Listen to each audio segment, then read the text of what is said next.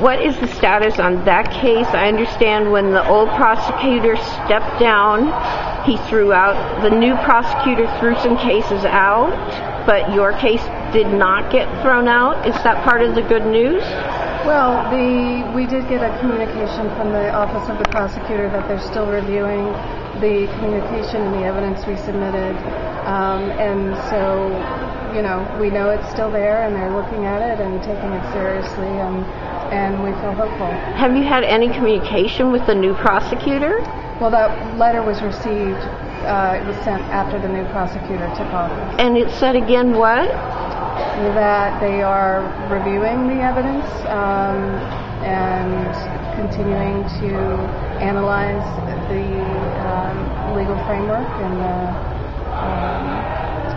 whether the court has jurisdiction, and this is something that could take a while, but we feel hopeful. Well, they're vacuuming now, so...